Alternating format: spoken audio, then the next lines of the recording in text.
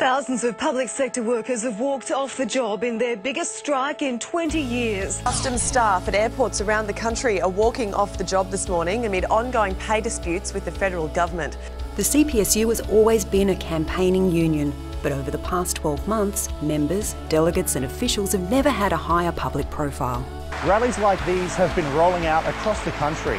The CPSU has already been to Sydney, Perth and Darwin, and Brisbane is in its sights next. These workers are fighting against what they say is a government attack on their workplace rights, conditions and take-home wages. And this is the largest round of industrial action in a generation.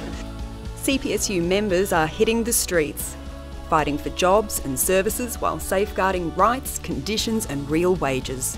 The Abbott government has cut over 17,000 jobs and now they're coming after the rights, conditions and real wages of public sector workers. Scientists, meteorologists and accountants were among an unlikely group of workers to take their demands for better pay and conditions to the streets. This is serious industrial action and it does require a serious response from government.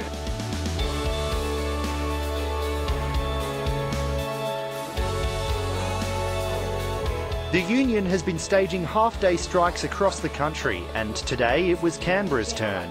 At the heart of the issue, cuts to pay and workers' rights.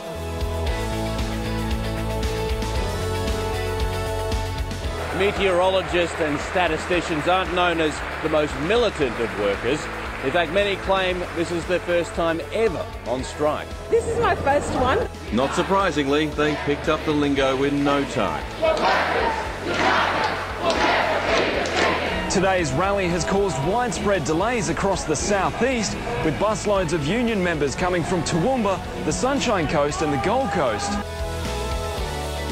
We have border protection officers who face losing $5,000 to $8,000 a year in their current take-home pay under this government's policy. These workers have tried everything for over a year and now they're launching serious industrial action to push government to sit down and talk. The queues to get through immigration stretched for 300 metres in both directions. I'm just pissed off, yeah.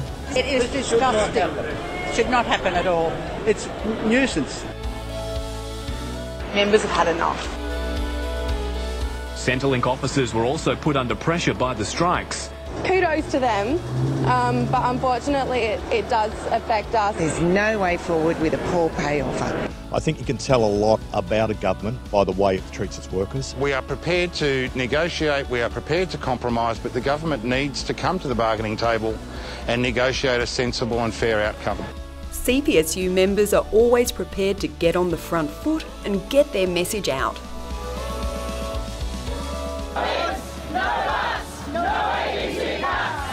Starting tomorrow morning, hundreds of ABC workers are going to get called into the meetings where they get told whether they've got a future, what happens to them, what happens to the work that they do. What happens if we don't have a broadcaster who are separate from corporate interests, who have the responsibility of holding the government to account? Open wide, down inside, it makes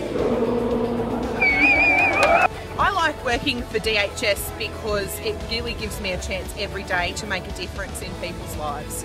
I work with a great team of people and I like to think we're making a positive difference for the Australian community at large. Well, Centrelink Medicare and Child Support are part of a department that's been cut too much. What we want to see is more permanent, well-trained staff to deal with the complex issues that people face.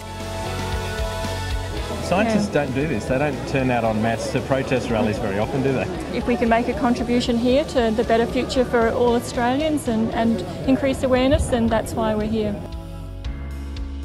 We've got an important work to get on with, less and less people to do it, we're suffering. She's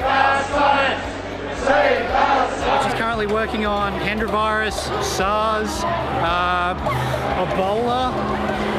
In this time, wouldn't you think that would be such a thing to keep? We're actually acting together as a collective, and I believe that, yes, this will have an effect. I think it's all about unity already, and numbers. We did not pick this fight, but we will have it and we will win it.